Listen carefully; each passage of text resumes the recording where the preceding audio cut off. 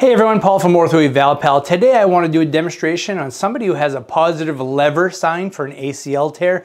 Now, the common test is the Lachman test, and as you can see here, we have some frank instability, okay, when we do the Lachman test. But the way we do the lever sign is this. Some people don't have a large enough hand to get around there or don't feel comfortable doing the Lachman, so you can simply put the fist underneath the calf here at the proximal tibia, and then you're going to be putting a downward pressure at the distal femur. What we're looking for is to see if the heel comes up off the table. If it does not come off the table, it's positive. Okay, so here we go.